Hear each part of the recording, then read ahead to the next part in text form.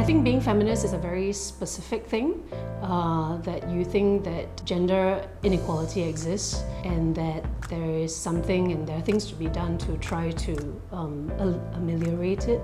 It's not obvious to a lot of people that gender inequality is still an issue. Particularly, I think for those of us as women who have other kinds of privilege, class privilege, ethno-racial privilege. A gendered perspective takes into view that gender matters in social life, and you cannot ignore the fact that gender matters in social life. But a feminist perspective brings in actually even a little more. It brings in a commitment to social justice.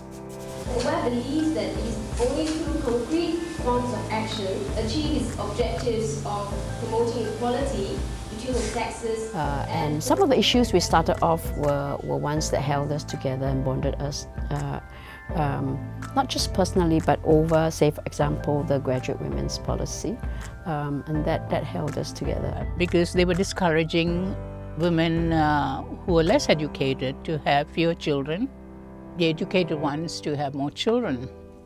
And even though it would have benefited us individually, our sense of fairness and justice told us that we should object to that policy, and we did. The AWARE set itself up to be research and advocacy.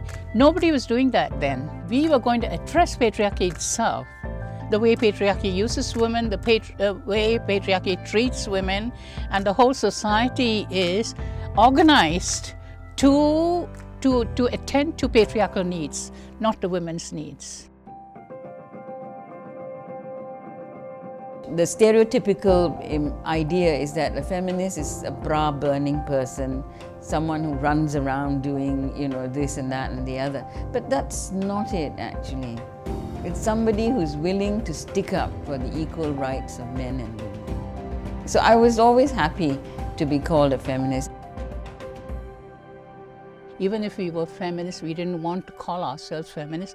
We didn't want AWARE to be called a feminist. What were you afraid of? Afraid of being labeled this radical, male-hating. We didn't want to be male-hating women. Being sort of overtly feminist in certain contexts is still difficult because people might think you're being too sensitive. Sometimes it's also not strategic to call attention to that. Right? We even had hate mail, to the extent that there was a time when I had to go and make a police report because of the hate mail. But anyway, you just have to get over it.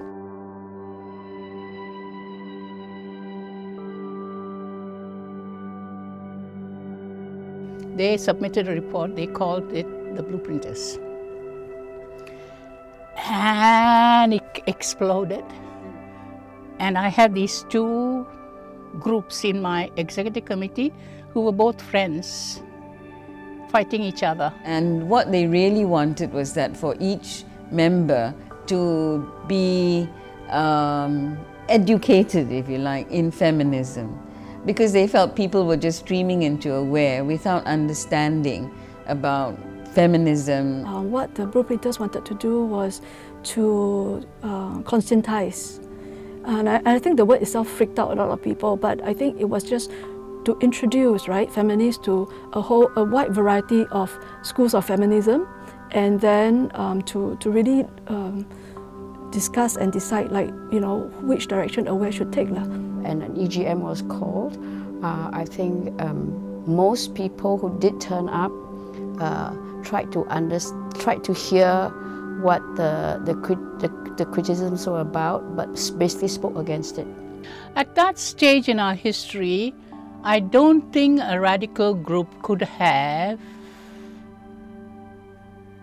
kept AWARE going. I think AWARE would have lost a lot of members. We all sat there in the front row and said, we are not feminists, we are not a feminist organization. And I say that in my book for the longest time, even now when I think about it, I am embarrassed and ashamed of. But all of us said that.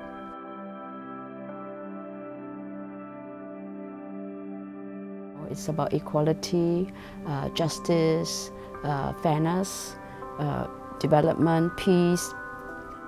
Those are the broad themes and values I use to guide myself.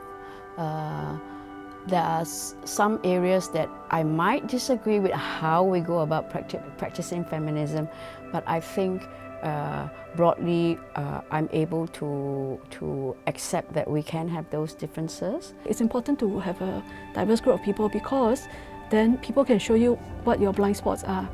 Yeah. So I think of myself deeply as a feminist scholar, even when I'm not writing about gender. I feel a duty to normalize certain things. Yeah. So meaning that when I speak to young audiences, I am aware that how I use certain words and which words I problematize and which words I naturalize, and what values I enact as if they are natural values, that this matters for allowing them, yeah, to say things that may also be difficult to say, or make choices that may also be difficult to make.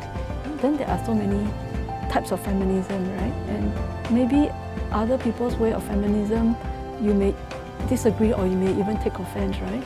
But if we know that the central values are there, then we have to learn how to work with it. We will be stronger like that.